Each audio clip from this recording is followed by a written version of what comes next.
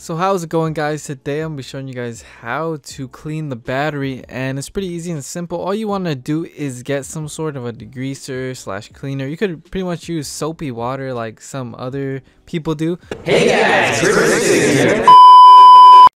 But anyway, all you're gonna want to do is get some sort of a cleaner and basically wipe off all the blue stuff slash acid that's already on there.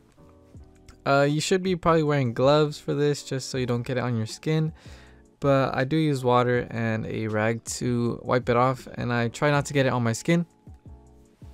So yeah, try to wipe off as much as possible.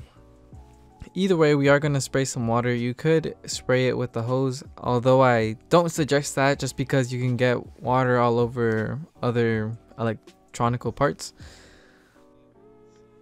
And then make sure to clean the inside of the terminals as well. As you guys can see, those are really dirty as well.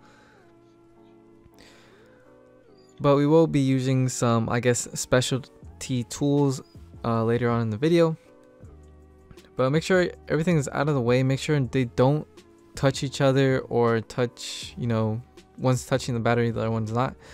We're just going to spray some water into these terminals so they soften up and clean up a lot easier. And you guys can see I'm using this 99-cent store degreaser called Awesome.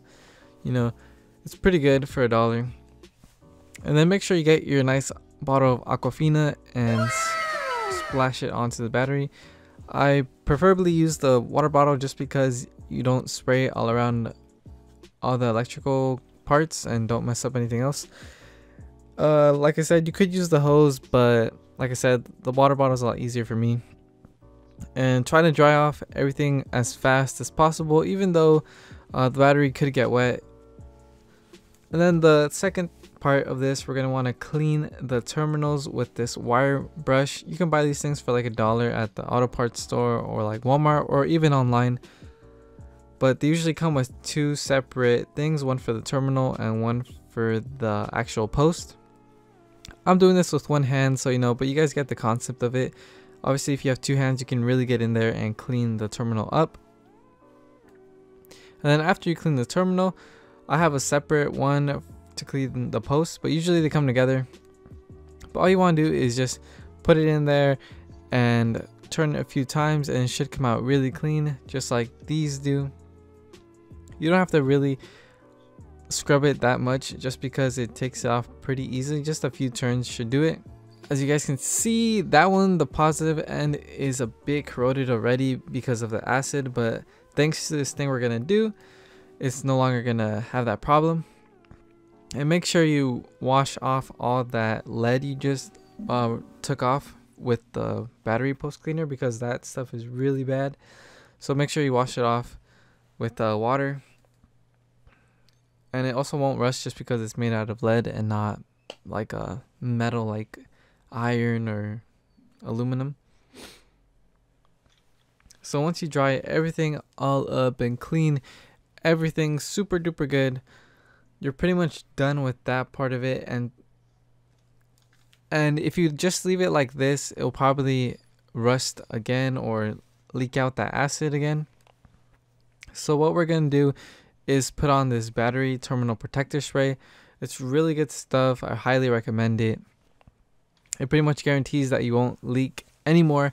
There's also some rings you guys can put on the bottom of the terminal. It's like kind of like a donut made out of like a foam material, which really helps as well. It really traps the blue stuff that leaks out into that little foam, instead of it just foaming all up and going all over the terminals. But just with this spray, it should really help out a lot.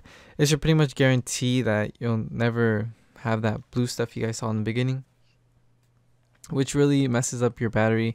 As you guys saw on the positive end, it really ate it up. And then other than that, that's pretty much it. You just tighten your battery back up like it was.